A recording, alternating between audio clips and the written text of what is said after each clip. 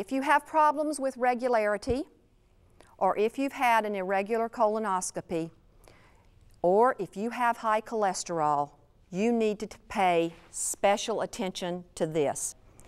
The O in the HOPE formula stands for your omega-3 oils, which are the good fats that our body needs. These are found in some fishes like salmon and sardines, and also in various plants. Your omega-3 oils are the most studied nutrient in the world. You know, we are consistently being taught that fats are bad for us. Yet there are thousands of studies worldwide that show us that we don't only need fats or the good fats, but they're essential for life, therefore essential fatty acids. Now, your good omega-3 oils have many health benefits. Again, they help protect your cardiovascular system. They're necessary for proper digestive health. They help lower cholesterol.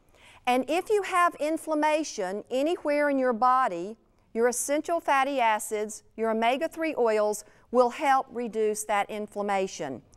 And the best, they're vital for brain health. And who doesn't want better brain health, right?